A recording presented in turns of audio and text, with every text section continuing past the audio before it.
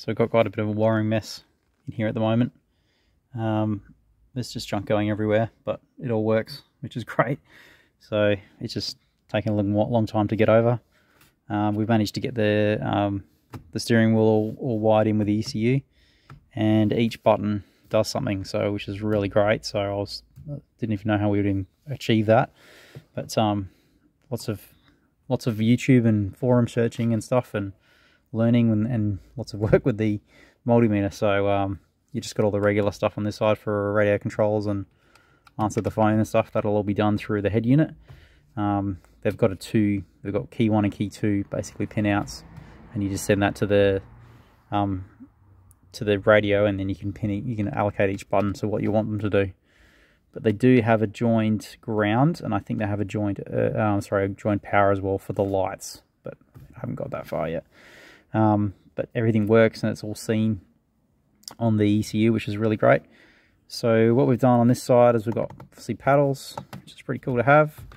The cruise controller works. That's all it all works, and I think we've just gone straight past the Toyota one, and we just wired that straight into the ECU just so that it's easy to control with the throttle body and stuff like that. Hasn't got another step. So we've got launch control basically on and off.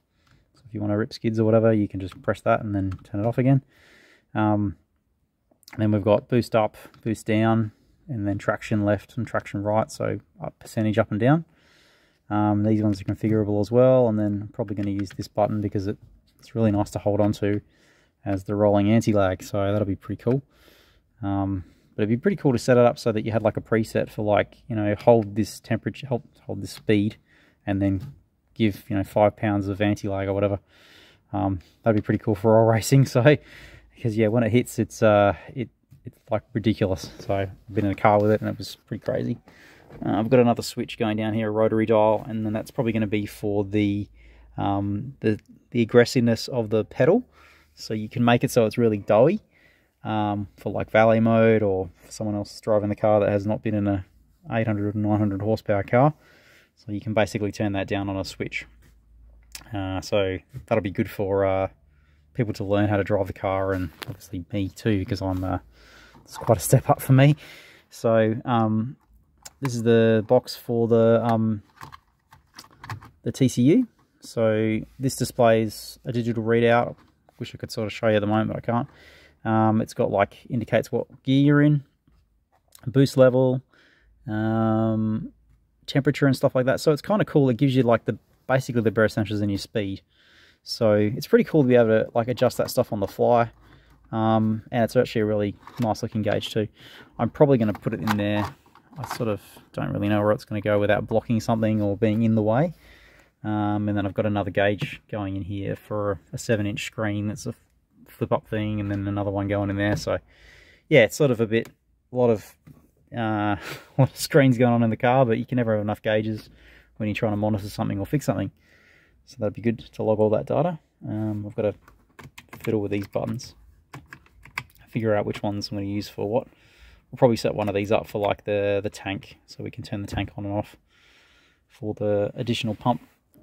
And yeah, so shifter's in, sitting a little bit low, sort of a bit lower than I thought it was going to sit. Might need to raise it up a little bit, which we can do that. But it's like a really good unit. It come out of a SLK 230 or an R170. And it looks nice because it's got like carbon fiber, but unfortunately this one's cracked. But it's really springy, and it's in really good condition. So go to it's like even easy to put it straight into reverse, and then neutral, and then drive. And that's all it's going to really need to do, because you'll be driving the rest of the pedals.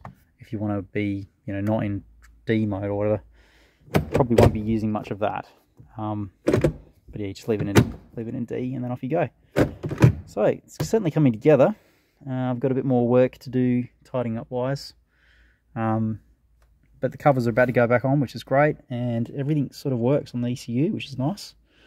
So we're not too far off fluids and starting.